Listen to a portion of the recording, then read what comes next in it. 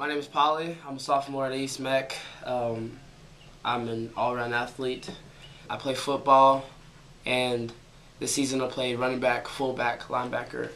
I'm looking into going to rugby, but I also play baseball and I wrestle.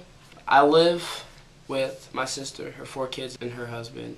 And my sister works pretty often, so I'm usually at home taking care of the kids, helping out. It's been a little bit more difficult this year because I have a lot of things that I have to do in school, outside of school. But I always stay home with the kids whenever I have to. I cook them breakfast on the weekends, take them to the park that's not too far away from our house. And you know, I just do whatever that I can because I've learned for myself that it's important to have someone there to help you grow. I came here from the Democratic Republic of the Congo when I was 4 years old, about 11 and a half years ago. My mother still lives in Congo. You know, that's an aspect where I have to deal with every day because a lot of people, you know, have their mothers or, you know, but I don't have her every day. I had to learn how to adapt myself. And I had to trust teachers, you know, anyone that was there to really help me to develop as an individual. There's been a lot of challenges growing up as a foreigner because in school, when people found out that I was from Africa, they'd make clicking noises like, "Oh, is that your language?"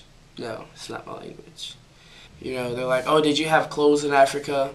Did you walk in the forest?" Like, no, I had a house. It was a nice house. Things like that people really said that really hurt me.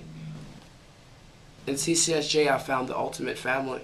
You know, I found people that really relate to some of my struggles. CCSJ has also made me able to look at the potentials that I have within myself to be a leader.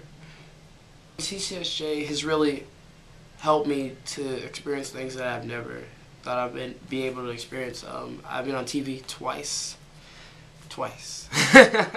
and I even spoke on the radio on NPR News about bullying, you know, and I've been able to go to a lot of rallies, a lot of camps, a lot of meetings, and we went to DC, the March on Immigration. I got to go to the Lincoln Memorial, and I stood where Martin Luther King stood, and you know, it was really big for me because I got to see the place where the pioneer for change in our community, in our society, you know, he stood there. So I was really grateful for the opportunity. I walk because I wish to see social injustice be eliminated one step at a time. On April 17th, this is your opportunity to come out and support me. So be there.